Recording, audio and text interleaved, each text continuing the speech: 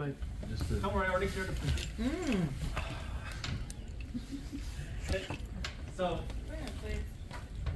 how do we feel? Do we feel good about pre and post processing? No? Well, then what questions do we have? Did everything before like pre-processing has to go through the ADC first, right? Like all that happens. So, not necessarily. ADC is responsible for part of pre-processing, right? ADC. So, does everything have to go through the ADC? Does all pre-processing happen in the ADC? So the answer is no. Some of the pre-processing happens in the ADC, right? Quantization, creation of the histogram, that is part of the ADC. But once we have the histogram, it gets sent to the computer. The computer is going to do the rest of the stuff, right? The computer is going to do automatic rescaling. The computer is going to do flat field correction. The computer is going to do dead pixel correction. And then the computer is going to show you the image. Okay? So ADC is part of pre-processing, but it's not the whole story. Anything else? Yes? For the flat field correction, so it's basically saying that when the X-rays expose the image detector, they're, because of like whatever, it's not going to be uniform per se, because it's not like perfect. So basically this flat field correction changes it to where it is one uniform thing. Correct. Okay. Very good. Okay. Yes, John. What was that post-processing? What did you said yesterday that the senior said it didn't really? Yes. So your electronic cropping, your masking. What is that? What is cropping? What is masking? Decreasing the field of view. Right. So it's post-collimation, right? It's when your tech goes to the screen and drags the little rectangles around the anatomy that they used a 14:17 on, even though it was a hand, right? Post-collimation, cropping, masking. Another term for that is also called shuttering, because it's like you're using the shutters, the nut shutters, the collimator, but after the fact. So you've got all these different names for the same process, the same idea, which is changing the field of view after you have the image. Shuttering, masking, cropping, post-collimation, all of these mean the same thing. Will you see all these different terms? Yes, you will.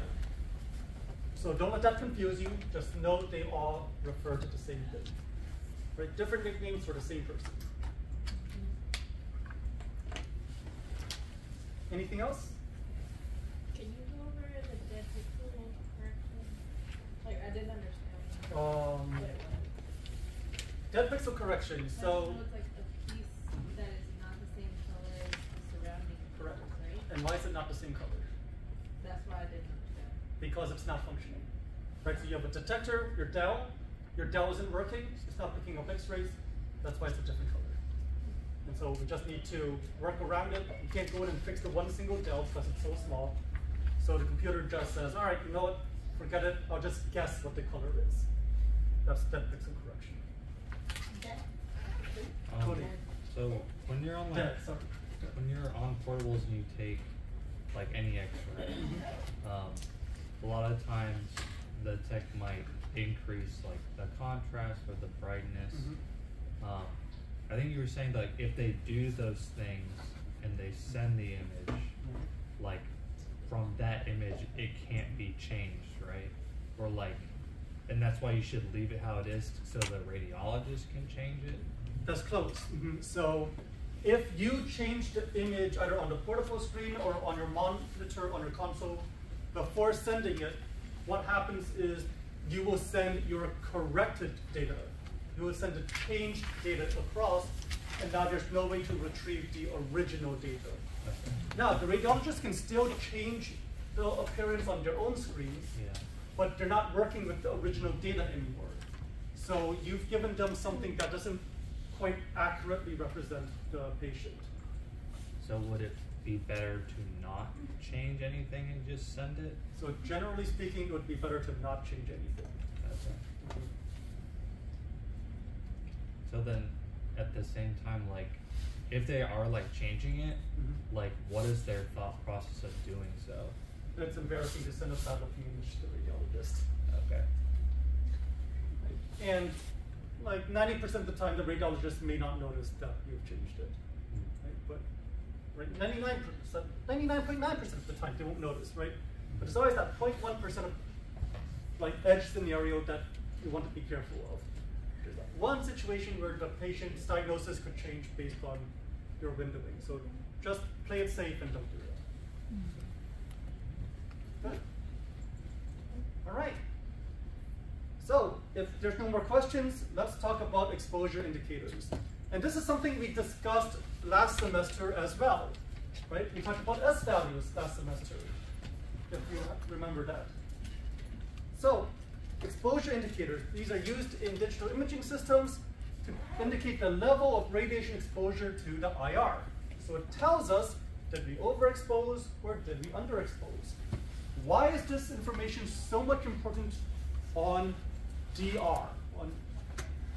Why, or like CR and DR, like digital radiography?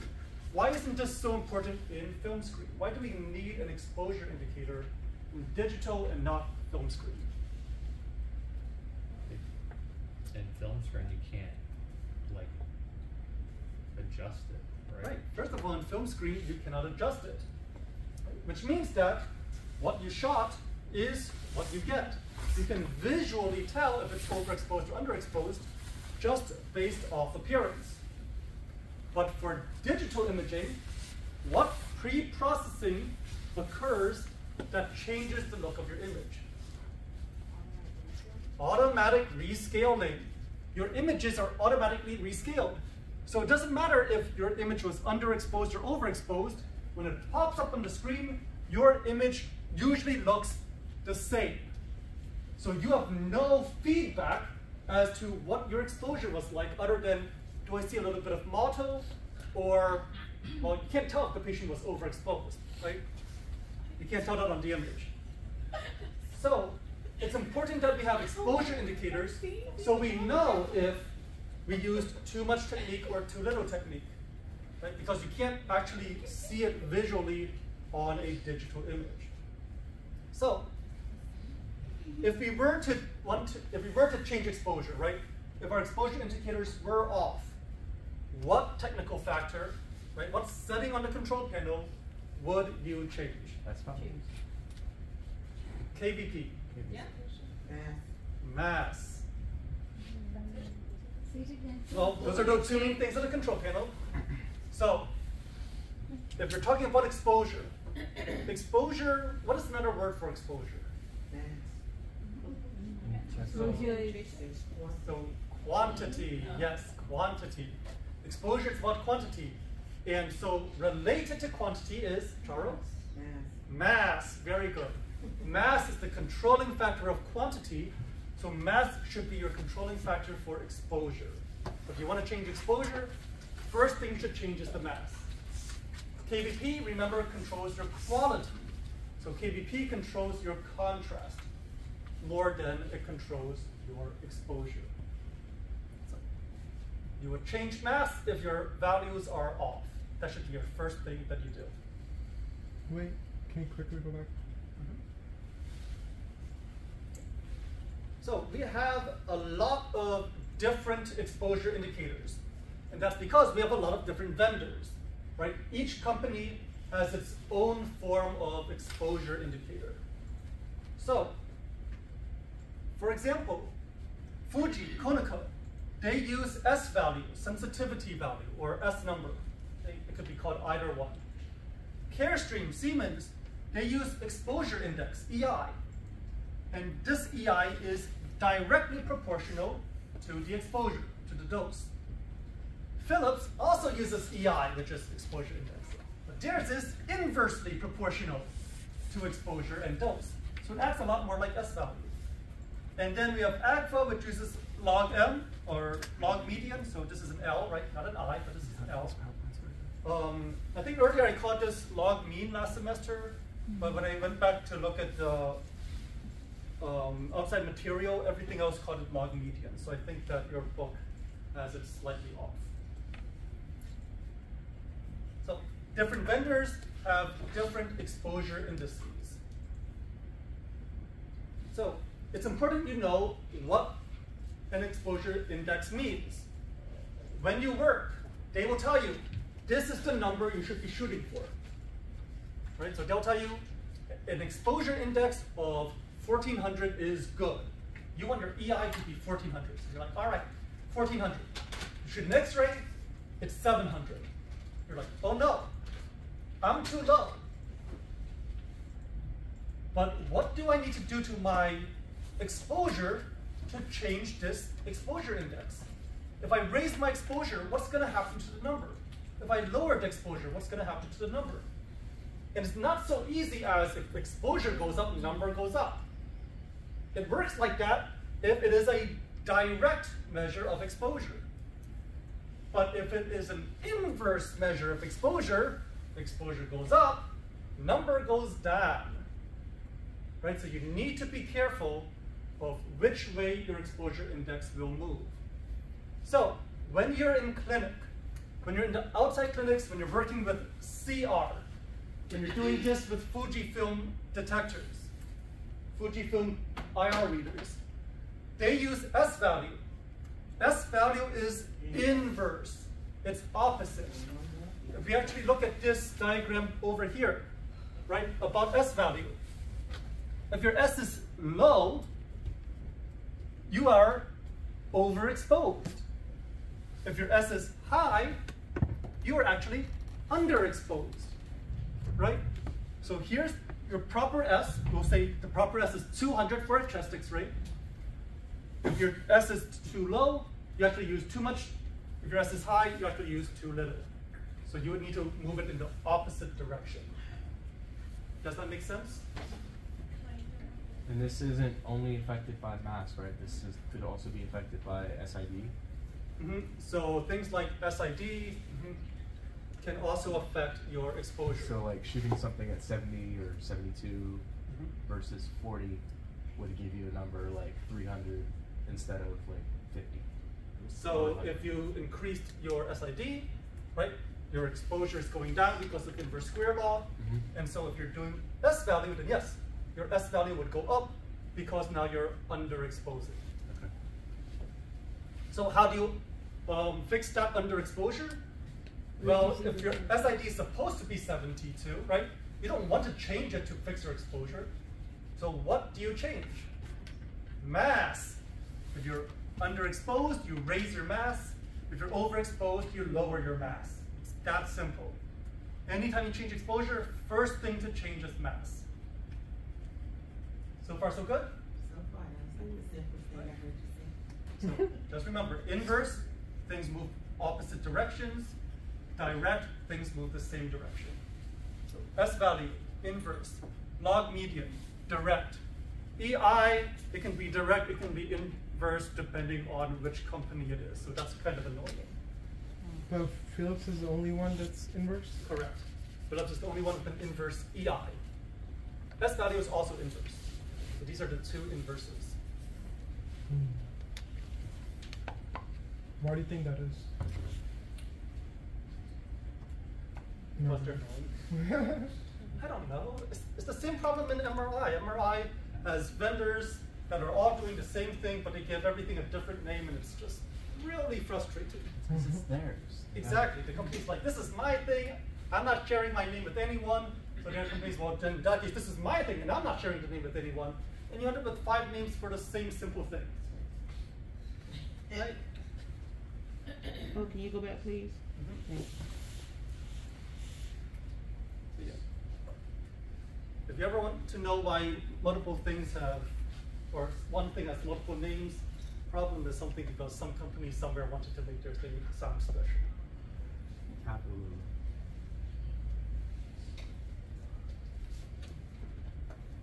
Okay. So remember, these are CR exposure indicators. Okay, this is for CR only right now. The S value. Now, S value is CR only, right? Log median, CR only. Bless you. Thank you. So let's move to digital. What kind of exposure indicators do we have for digital systems? DR. Index. So that's right. We have exposure index. Now, older products may use DAP. DAP stands for dose area product. If you take that word and you break it down, dose is how much dose a patient receives. What are the units of dose, absorbed dose? Grays, very good. Area. An area is just what? The area. Space. Right, a space, an area. So how do you measure area? Size. Good, length times width. So what kind of units would you use for area? Meters, centimeters. Great, so length would be meters or centimeters. So meters times meters is? Meter square. Meter squared. And so DAP has units of grays times meter squared. That makes sense, right? Centigrade. You work that out yourselves. The centigrades times meter squared. Not per meter squared. It's centigrades times meter squared. Because you're multiplying by the area. That's older ones, right? So this is older products, although some older products have never been updated. So they still use DAP. Now here's the problem with DAP. DAP measures dose. What kind of dose? Absorbed dose. Absorbed where? In the patient. This tells you exposure to the patient. This doesn't actually tell you exposure to the detector. So this isn't actually a good exposure indicator. It only tells you what's happening to the patient, but not actually to the detector, to the IR. So the better thing to use is still the exposure index, the EI. Now, some machines, instead of the EI, will give you a deviation index, a DI. And you may have seen this, for example, at Ben Taub Phung Clinic. Because there, they don't really give you a number. They have this kind of like light, and it like turns green or yellow, depending on like how far you go in the different directions. And it tells you like +1, +2, or +3. So that is called deviation. How far are you away from where you want to be? So do you need to memorize this equation? No, you do not. So this equation is just here for you to see what's going on. You do not need to memorize this. Do you need to memorize this over here? Nope. Just the bolded parts, please. Right? What parts, sir? The bolded ones. So the bold, underlined, the things that scream very important, right? Make sure you at least know those. So this is logarithmic math? this is logarithmic, yes. So if your deviation index is +3, that means your exposure was 2 times too high. Right? If your deviation index is -3, that means your exposure was half too low. Right? So if your exposure index, sorry, if your deviation index is -3, guess what you have to do to the mass? You have to increase it, sir, because this has become half, so we have to That's increase right. it. Exposure was too low, so you have to bump up the mass. By how much? 2 times. Well, One this and a is half. half, right? So to get back to normal, you need to go up Half. by ×2, right? So you need to double your mass, right? Your mass was half the value it should have been. If the mass was half the value it should have been, that's why the exposure was half the value it should have been. Double your mass. If the DI is +3, what do you think needs to happen to your mass? Drop it down. By how much? By 1/3. By half. Right? Exposure is double, right? So if the exposure is double, your mass is double, you need to bring it back down to normal. How do you get rid of that double? You half it, right? Bring it back down to normal. So, right? If the DI is +3, mass should be cut in half, and vice versa. Does that make sense? So if it's -3, you multiply it? Right, so if it's -3, you do not have enough mass. So you need to multiply your mass by 2. So just remember, you're always doing something by 2 here. It's either you're multiplying by 2 or dividing by 2. How do you know which way to go? If it's up by 3, you put down by 6. That's right. If you're too high, you just do what makes it smaller. If you're too low, just do whatever makes it bigger. Yes, Jay? I know you said the formula doesn't really matter, but the T stands for what again? Great question. So the T here is the expected exposure index. Right? So this is your target. Right? That's what you're aiming to get. So if these perfectly line up, then your DI is going to be 0. That means you have 0 deviation. You're perfectly on point. So actual exposure index over the target, right? Correct. Can you go back? There you go. Hold on. There you go. I think he sent us these He two. did, but I didn't feel like reprinting No, out. you can So if it's plus 3, divide your mass. Multiply your mass by 2. Very good. So when we see DI, it's always going to be either 1, 2, or 3, or are there higher numbers? You could get higher numbers, but then that would mean your exposure is way off. Okay. Would it be better just to reshoot that image then? Oh, you definitely would.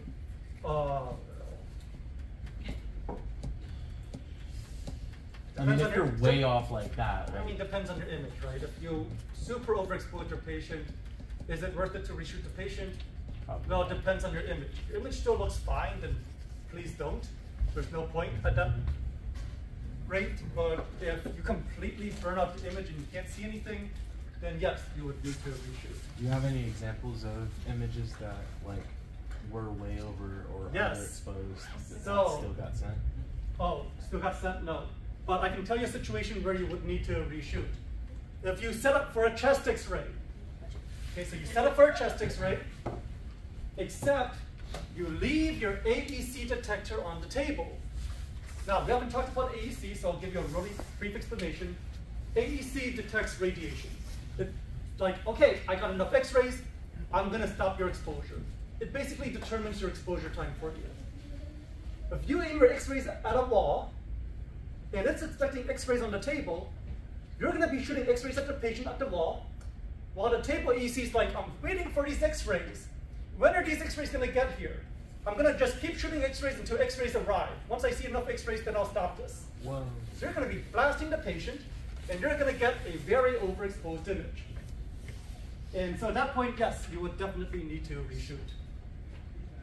But I thought rooms can't fire with 2 detectors in place at once. So you're not putting 2 detectors in place, you just have the wrong setting selected. Oh, okay. Yes. Is that for like old school machines? Because the new ones don't shoot if they're not aligned perfectly to the wall, but your cable book. So newer machines do have safeguards in place, yes. But sometimes, I guess, depending on how things are set up, there might be some edge scenario where you can still make it happen. So there's other safeguards as well. It's not going to shoot forever. We do have ways to make it stop, but yes. Those are situations where I've seen this happen, where you need to reshoot due to overexposure. You've seen them?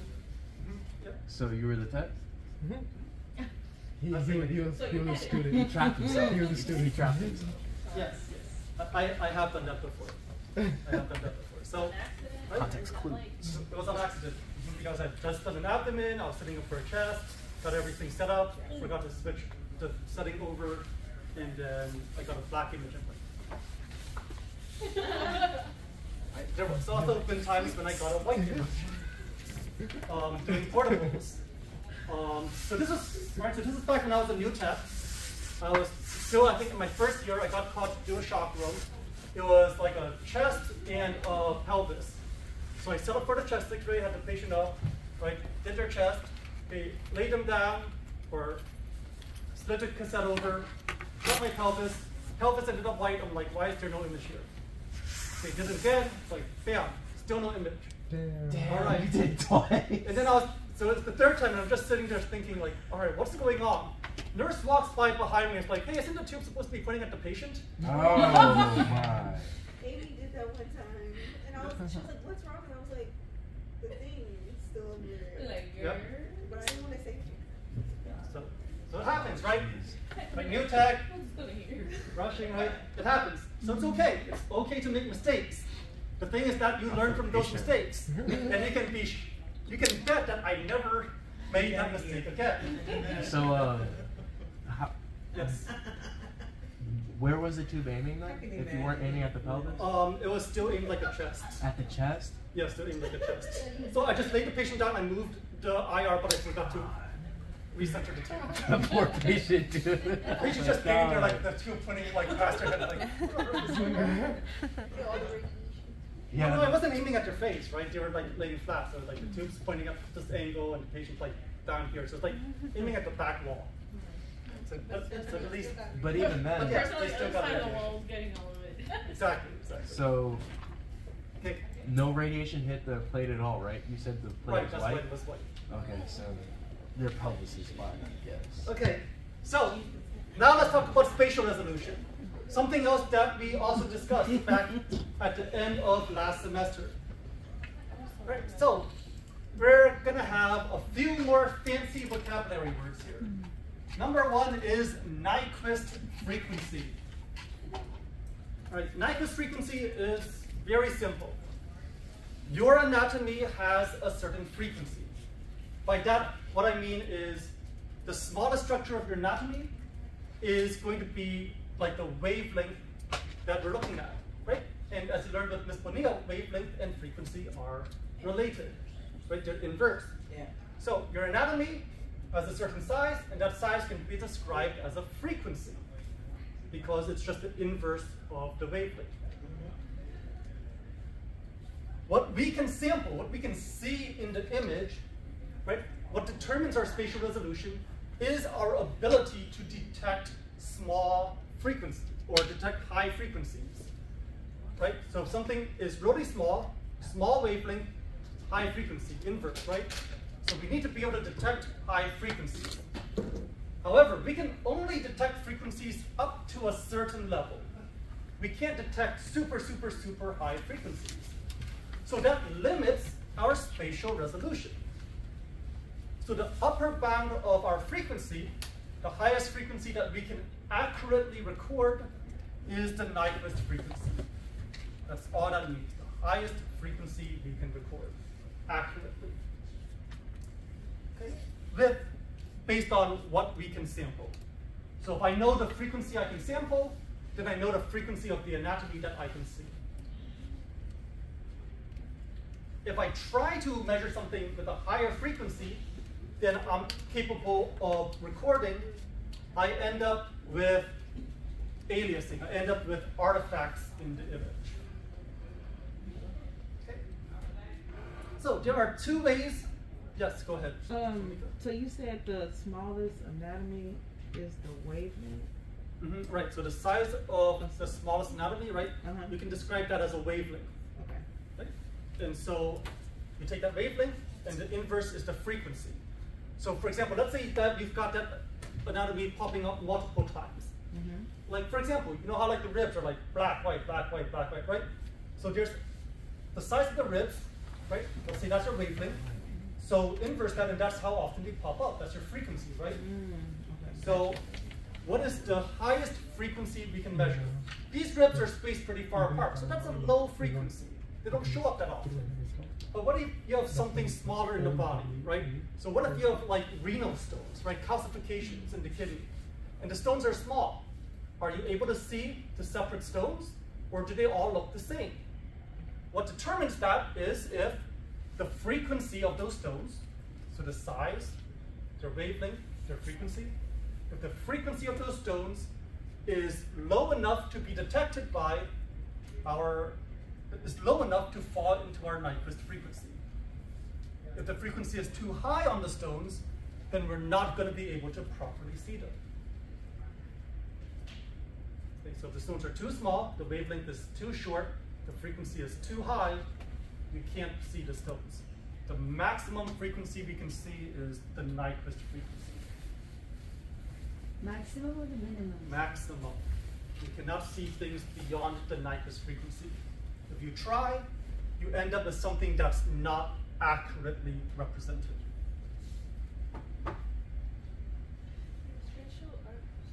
spatial resolution is whenever I think this was last semester, Mhm. we talked about, you said when you talked about your vision. Correct. Okay. Right, so two objects really, really close together. Are you able to see them as separate, or did it look like the same object? So two objects close together have a certain frequency. It's going to be a really high frequency. Are we able to see this, or is the frequency so high it just merges them together? And so we have two ways of talking about spatial resolution: LSR and MTF. Limiting spatial resolution, modulation transfer function. These should look kind of similar to last semester. Right? Oh, by the way, what do I mean by not being able to see frequencies?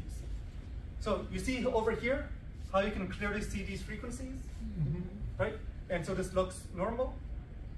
You look over here, right? Our ability to look at the frequencies is lower. So I can't see such high frequencies in this image. Right? So this is an image where I can see high frequencies. This is an image where I cannot see high frequencies. But I have the same anatomy. So now, because I can't see the frequencies that are that high, notice what happened to my image here. Do you see how it becomes distorted? Do you see how it actually looks? It does not represent what is actually there. Right? So if you can't see the Nyquist, if you are trying to see something beyond the Nyquist frequency, if you're trying to look at something that's beyond your ability to resolve, you end up with something that does not accurately represent anatomy. Okay. So, does this over here look kind of familiar? Our line pairs. That's right, our line pairs, right? One white, one black. Remember, it is a pair, so the pair includes both of them, right? Not just one. A pair is both of them. So limiting spatial resolution. This describes the smallest object you can see with your system, right? So the spatial resolution, right? What is the limit of your spatial resolution, right? The smallest object. If it's smaller than that, you can't see it. It's beyond the limit. You said the smallest object you can see. Correct. So LSR, the smallest object that you can see with the system. All right? And so we measured this using this bar pattern, using these line pairs. Now, there is a problem with LSR. The problem is it depends on the person looking at it and what they're looking at it on. Right? For example, go ahead, Cheryl. Right? For example, right?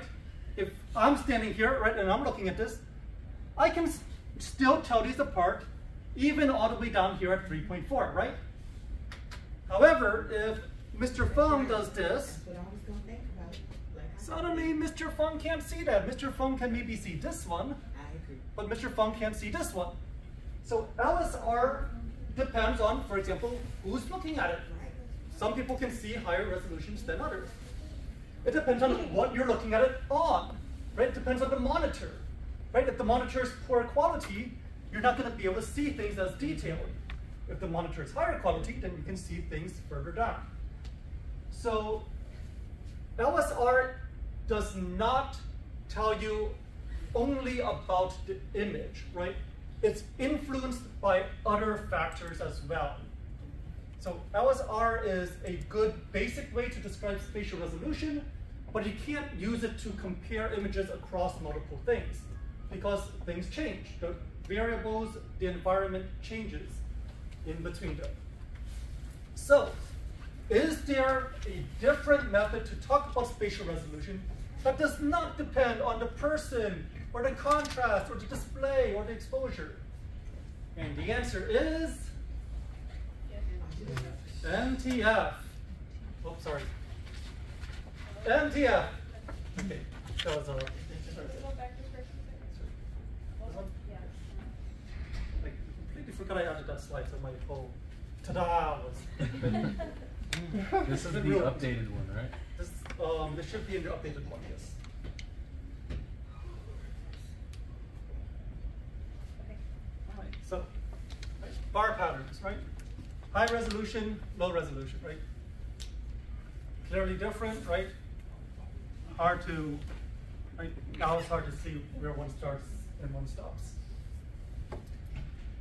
So, MTF, modulation transfer function. This is another way for us to talk about spatial resolution, but it doesn't depend on how good you are at reading bar patterns. So, how to describe this? This one's a little bit tricky to talk about. To be honest, you don't need to know this in such high detail, but I'm going to try and give you kind of the overhead summary of it. Like we said earlier, the signal is made of waves, right? So anatomy has frequency. The signal that we get out of it, right, is made out of waves, right? We have our analog signal, which is nice smooth waves. We have our digital signal, which is the choppy discrete waves, right? But the signal is still made out of waves. Low frequency waves, right? So big wavelength, low frequency, right? Those are large structures. And we said high frequency, right? Small wavelength, those are small structures. Now what we find happens is that as the frequency of the structures increases, the amplitude decreases, right? And as you learned with Ms. Bunia, amplitude is the height of your wave, right? And the height represents the strength of your signal. So what happens is that if you have high MTF, high spatial resolution, even as the frequency of your signal increases and you get to smaller and smaller structures, the amplitude remains high. So that's high spatial resolution. This computer system is able to see small objects because even when the frequency is high, the amplitude is still really high. It's still really good. On the other hand, here we see something that's a bit more realistic. As the frequency increases, the amplitude, the height of these waves, is decreasing. Do you see that? And so, as the amplitude decreases, we are losing contrast, which means that our spatial resolution is now no longer as good. So, high spatial resolution versus low spatial resolution. Right, so it's all just about what's happening to those waves in the signal. So, this means that the MTF changes with the frequency. As the frequency increases, we see that the MTF, the percentage, right, of our amplitude begins to decrease, begins to drop. If the higher frequencies can maintain high MTF, then we have good spatial resolution. If they can't, then we have bad spatial resolution. Right? So that's kind of like your general overhead overview of MTF.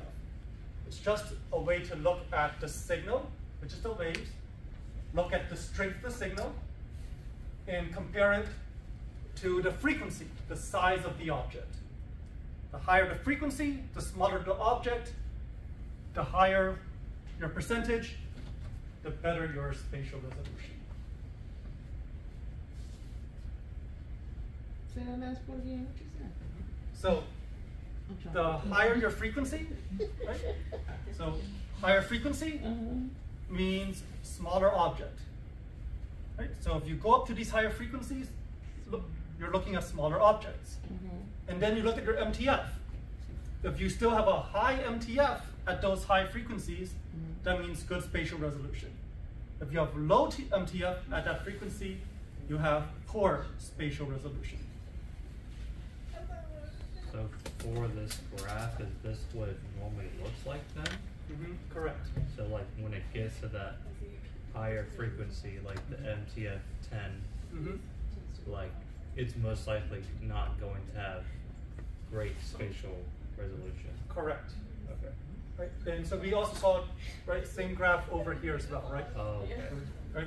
Well, once again, frequencies on the x-axis, MTF on the y-axis, right, as a percentage or as a fraction. So is there a way to get a better MTF on something that high? Or frequency or no? So it would just be a way, you would probably end up having to upgrade the system Okay. if you're talking about physically. Yeah, okay. So the kind of detector, the kind of computer, the kind of sampling. Okay. Yes? Where is it, TF? Like in the processor? Or So MTF is just a way to describe the image. So it's not some sort of machine. It's not an object. It is just if we want to describe the spatial resolution of an image, what tools do we have to talk about spatial resolution? Right? Thank you. So it's just a way for us to compare things. It's not Kind a of like physical- how when you buy a refrigerator, right? You look at how much energy does it use? How quickly does it cool things, right? So you have all these factors, right? MTF is just a factor dealing with the image. Right? So with the image, it's like, how is the contrast? How is the spatial resolution, right? How do you describe this? One way is by using MTF. Yes, John? No, I was just saying it's not a physical thing. Correct, it is not a physical thing. How do you see the frequency? So this would just be something that you would sort of experimentally derive, right? So that's how they have like these data points here. Right, so they do it. So they collect the signal, right? So when we collect the signal, we can see the frequency of the signal because we have the waves. So we know what the frequency is like, and then we just take a look at the amplitudes of those waves. Now, if you want to know how we're able to find the individual waves of the signal, that is a much more advanced topic. We use something called the Fourier transform, which is another fun thing we deal with in MRI. So if you really want to know about so if you really want to know about how signals work like this, come join MRI. We'll talk about signals in more detail than you hear. You just scared everybody off. Yeah, You did it. All right. I didn't watch all that MRI anyway. So, That's for real. right now, That's what he was thinking. right now it's 1:18. Let's take a short break. All right. So, if you want to join me, stretch. Otherwise, just this.